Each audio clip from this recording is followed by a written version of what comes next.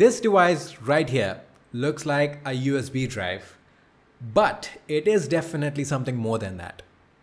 In fact, it's actually a keyboard that can also store some data. I mean, not too much data, but enough of it so that it can do its job. It's called a USB Rubber Ducky, and it is produced and sold by Hack5. It has become quite popular since the time it was featured on the TV show Mr. Robot. It's an awesome series, by the way. And yes, as you can obviously see, it's not a usual keyboard.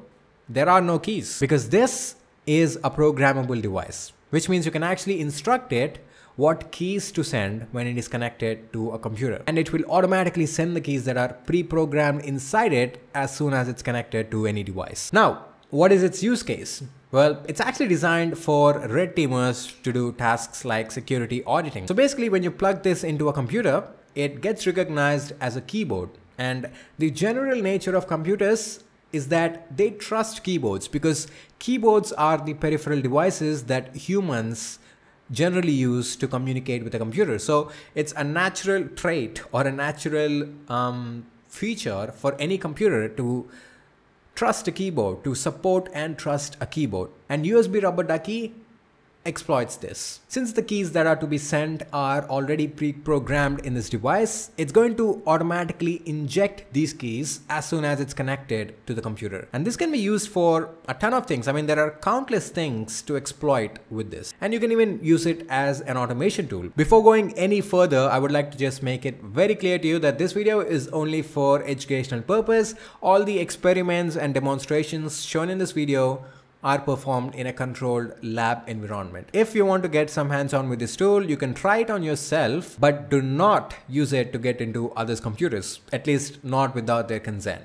It is an illegal activity, it's a crime, and you will be in trouble if you do so. So be careful and be responsible. So the way this works is you basically write a Ducky script, which is very easy to learn and understand. So you basically tell it what keys to press. For example, I'm writing a simple script that will hold Ctrl R to bring up the run menu and then type in notepad.exe to open notepad and then write the string hello world. Now I'll need to encode this Ducky script into a binary file, and this can be done by making use of the Ducky encoder web app hosted by Hack5. Or you can even do it locally by using Ducky encoder. But using web app is easier because you don't have to download anything to your computer, and I prefer that. Now the binary file is named as inject.bin. So you place this binary file on the memory card of the Rubber Ducky, and you can basically write to this memory card by just inserting it into a card reader. Now that I've copied the inject.bin into the memory card, I will insert back the memory card into the Rubber Ducky. And now when you insert the Ducky into a computer,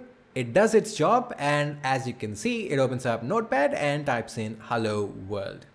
Awesome. Now you get the idea of it. The next experiment I'm going to do is I'm going to try to get a reverse shell from my target machine, which is my laptop running Windows 10, to my computer, which is also running Windows 10. So in this case, my laptop is the target machine and my computer is the attacker machine or the hacker machine. By getting a reverse shell to the target, a hacker can basically do anything. He can read files, he can write files, he can run new processes and all that. So let's try it. So there's this public GitHub repository of famous Ducky scripts and payloads, and there is a remote access script called reverse Ducky 2. So I'm going to use this script instead of writing one of my own.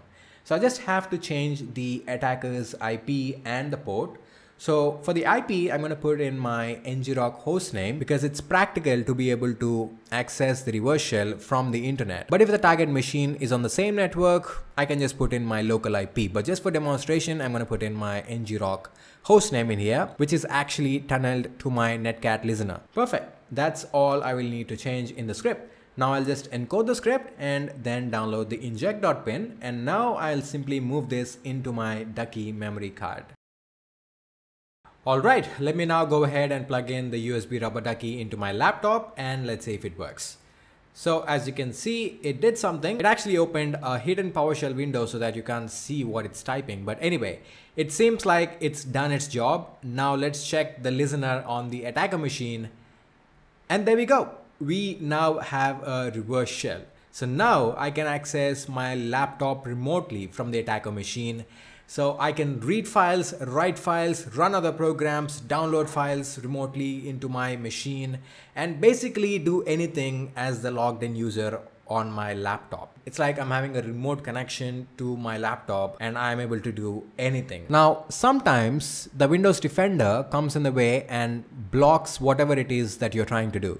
For example, if you're trying to spawn up a reverse shell, the Windows Defender might actually block it because it's obviously malicious and it can be used by attackers to exploit your system. So that's a good thing for the user, but there is a way you can actually disable or turn off the Windows Defender by using the Rubber Ducky. So there is this Ducky script on the same public GitHub repo, and using this, you can actually disable or turn off the Windows Defender. So I'm going to try this script to turn off the Windows Defender on my laptop. So I encoded the script and placed the binary in the Ducky, and I'm going to now insert it into my laptop and let's see what happens.